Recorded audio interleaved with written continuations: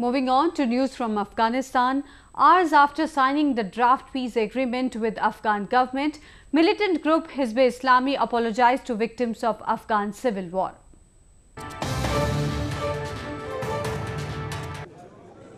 The Hezb-e-Islami, led by Hezb-e-Islami, apologized to the victims of the devastating civil war the group was involved in 1990s. This comes hours after it signed the draft peace agreement with the Afghan government in Kabul on Thursday. According to reports, a senior member of the group said that Hezb-e-Islami considers itself a member and a party of the people, and that a special tribunal should be established to try those involved in war crimes, including any member of Hezb-e-Islami.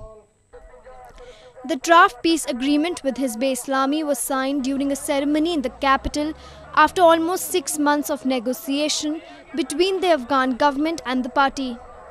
The agreement is expected to be signed by Afghan President Ashraf Ghani and Hezb-e-Islami leader Hezb-e-Islami.